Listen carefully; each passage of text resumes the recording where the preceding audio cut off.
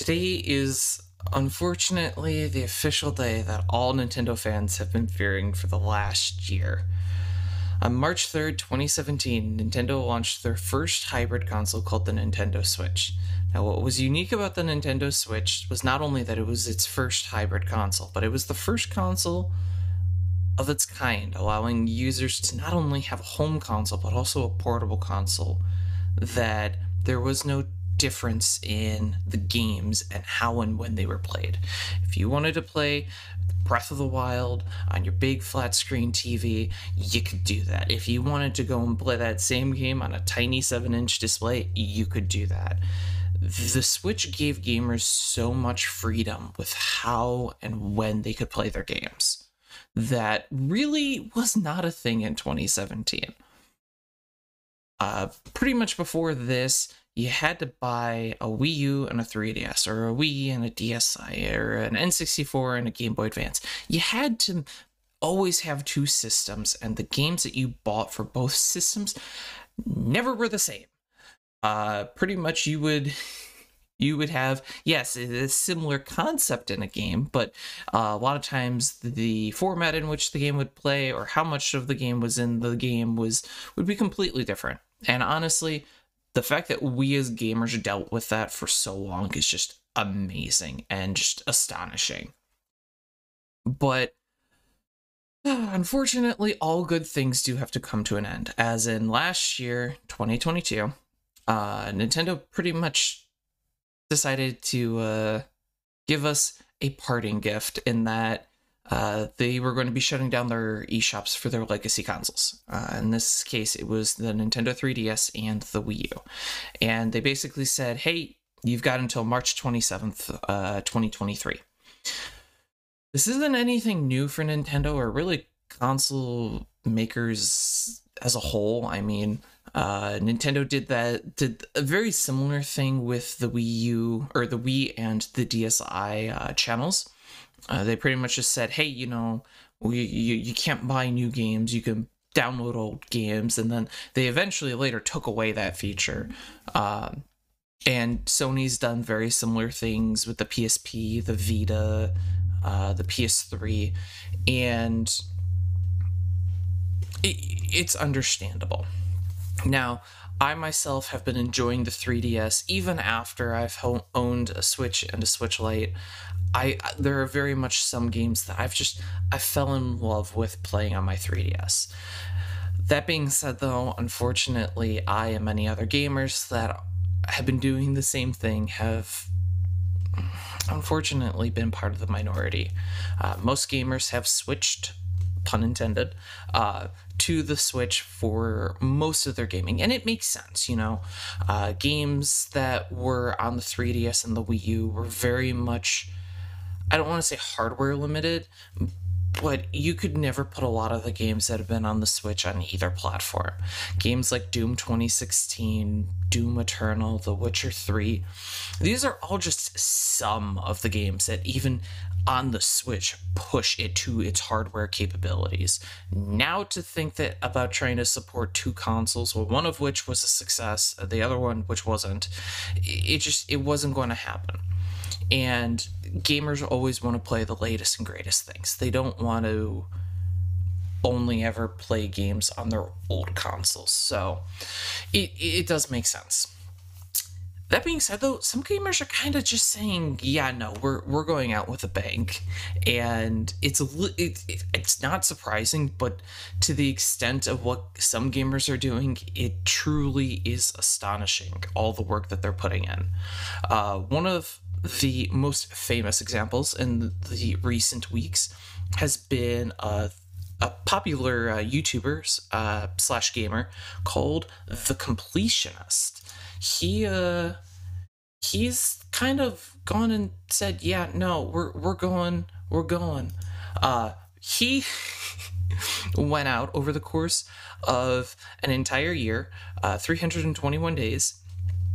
He went out and bought every single Wii U and 3DS game, whether that was a physical game that he could have just bought physically, whether that was a digital only game, DLC, a retro classic game. He bought everything, totaling well over 20,000 US dollars to complete the entire transaction.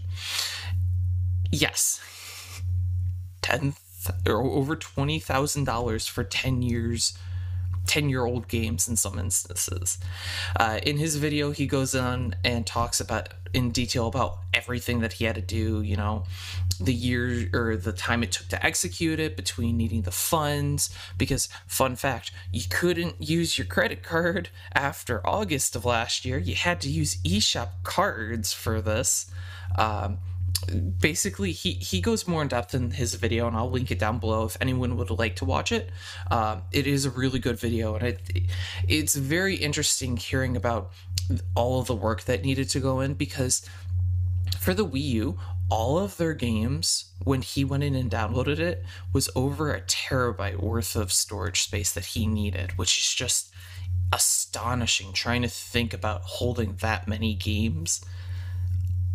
I mean, I'm a data pack rack, but to think about a terabyte worth of Wii U games is just weird, because the Wii U never really got games, to be honest.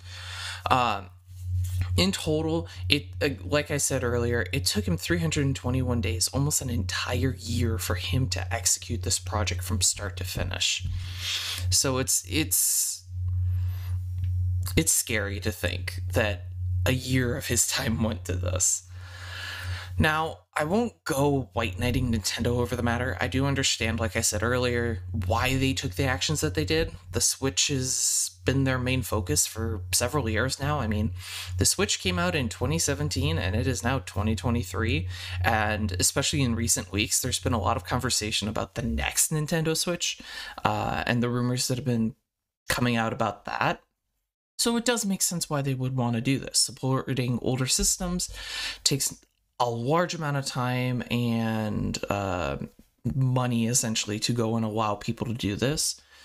And it would make sense that Nintendo wants to put those resources towards the Switch and later the next Switch or whatever their next console ends up being.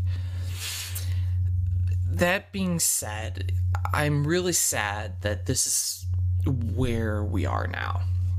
The Wii U never really fully interested me. You know, I very much like Nintendo games. I like playing those first-party games, but I also like buying a console where I can play some third-party games as well. The Wii U never had that. That being said, though, the 3DS was... It held and still holds a very special place in my heart.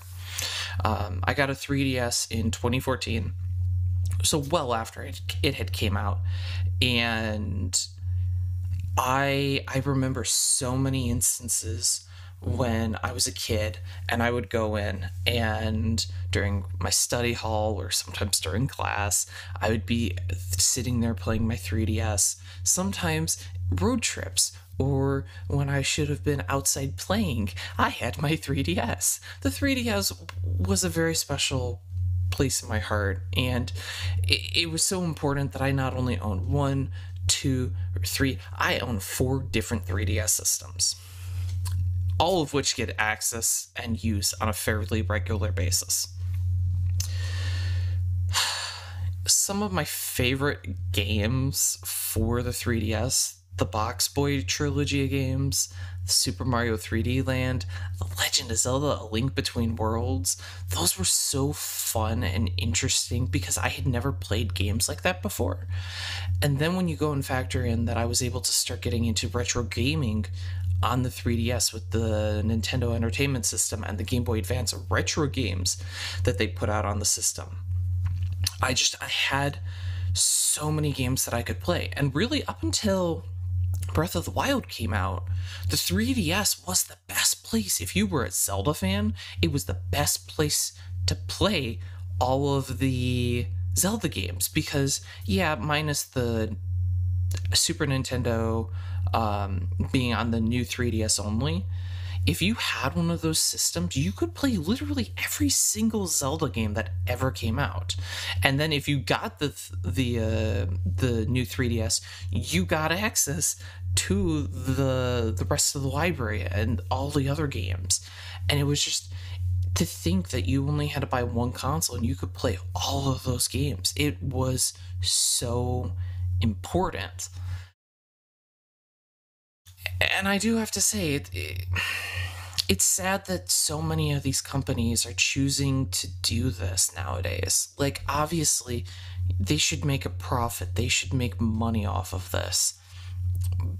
But the entire gaming industry is losing access to so many of these cool and amazing games just because they don't want to upfront the money for servers anymore. And it's really sad because there has to be another way that we can preserve all of these games so that if somebody wants to go and buy one of these games, they can just go on a website or go on a computer, download it, and put it on the console. I mean, if you were someone that went out and you spent hundreds of thousands of dollars on a 3DS, getting retro classic games, getting physical retail eShop games or whatever, if you did that from day one, yeah, you can still go in and download the games. You can still play them back if, tomorrow or a week from now or a month from now or a year from now, you want to go in and play an old game that you bought and you didn't have downloaded. You can do that. But even that will end at some point, and then you're going to lose access to all of those digital games that you spent your money on. And the fact that Nintendo doesn't make any way of getting those games and guaranteeing that you have access to those games long term is really, really sad. And to be honest, it really does make me cautious about supporting digital storefronts. I mean, I was a user of Google Stadia, and thankfully with Google Stadia, when that service shut down, you got a refund. I got all of my money back that I invested it, which I'm very thankful for because I had put in a lot more money than I thought I did. But for this, you don't get any of your money back. You're pretty much just like, oh, thank you for doing business with us. Thank you. Now go and buy a Switch and go and buy all of the games all over again. Or in some cases, you can't even do that. The one big thing that was nice about the 3DS and the Wii U was that you could buy your NES, your Super Nintendo, your N64, your Game Boy. You could buy all those games. You didn't have to be part of NSO Online, which a lot of people, including myself, I would be perfectly comfortable with just rebuying these games if it meant I could keep access to them even after the service shuts down. I over the last year have tried to cut back on subscriptions because I don't always use subscriptions. NSO is one of those things where it's just like, I have to keep paying for it, even though I don't play online all that often, because I want those retro games. So, I mean, it's sad that this is where we're at. It's sad that today is officially the day that all of this is happening. But if there's one thing I have to say, at least some people, like the Completionist, went out with a bang. They got anything that they might ever want to play, and they can play whatever the heck they want to play. Even if most people did not go as far as he went, it makes me happy to see that some people still cared about those platforms even in their dying days. So as always, I hope everyone enjoyed this video. If you did like the video, make sure to hit the thumbs up button. If you didn't, for whatever reason, you can by all means hit the dislike button. If you do enjoy my content though, please do hit the subscribe button. We do live streams as well as these shorter just kind of chatting kind of videos fairly regularly, and they will become more regular moving forward. So yeah, I put them up. I live stream anywhere between 3 to 4 times a week, and I'm doing these kinds of videos about 2 to 3 times a week now. So if you guys do enjoy my content, a subscribe would be really appreciated. So yeah, I look forward to seeing everyone on our next digital adventure.